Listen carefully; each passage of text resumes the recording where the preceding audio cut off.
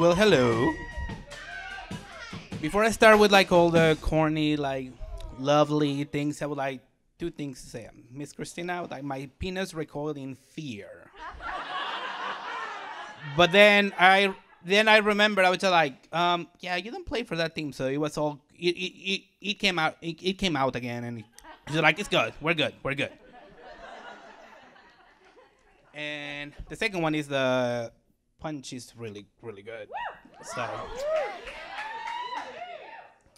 I had to write it down because I'm a little bit of a scatterbrain. My brain goes everywhere whenever I start talking. I don't know if you people notice. So there's a reason behind the poem. That's the reason why I'll tell the little story real quick of why the poem was written.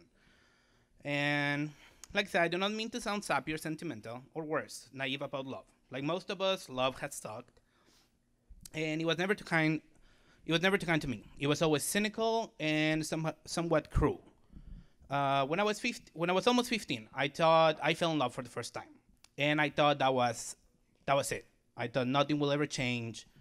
That was what was gonna be my life forever with that person.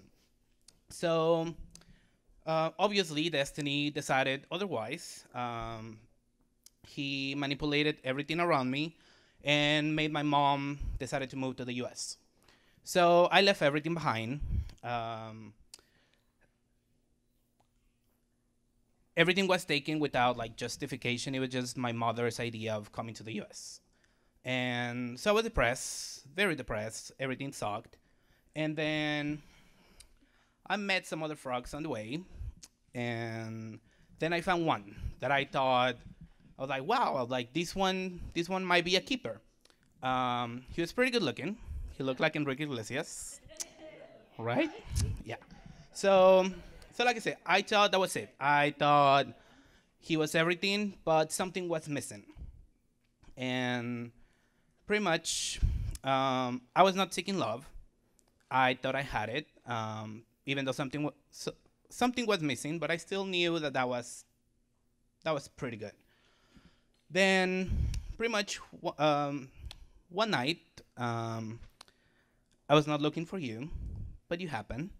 Like I said, like the song says, before I met you, I wasn't terribly lucky. Every Prince Charming lost charm after 12. So I remember that night after 10 hours of sitting in that pond and having that, this is a little kind of like an inside thing, but having that Japanese beastmaster like messing with the leeches back and forth, and I knew that you were my destiny. So pretty much this poem was written for Leon, but it's dedicated for everybody else that has ever been in love. And even if you haven't, it happens. You don't have to look for it. It's always there. So remember, you can be alone, but don't be lonely, because that's not cool.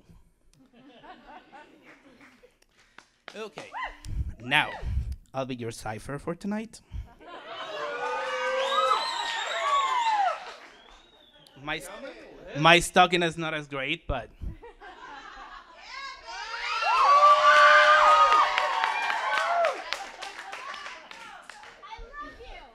oh, thank you.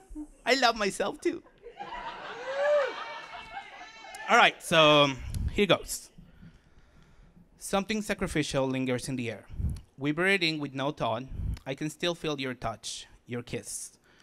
The sight of the weight of 1,000 whispers moan in the dark. The silk trail left by your tongue still runs up my leg. Across my navel, deeper and deeper. You have the finger of a pianist. You play me like a forgotten concerto. Losing yourself to the music, losing yourself in me. Your touch against my skin is like a butterfly, light, airy, silk. Hands buried in hair, clutching, pulling, breathing. Agony and ecstasy and a million guilty pleasures in between. I want you to hurt me. I want you to kill me over and over. The crush of your lips on mine, your skill under my fingernails, the soft moan under my breath, all for you. Bite down. Draw blood, hurt me like you mean it. 1,000 whisper moans. Your hot breath on my neck, 1,000 little deaths. I love you.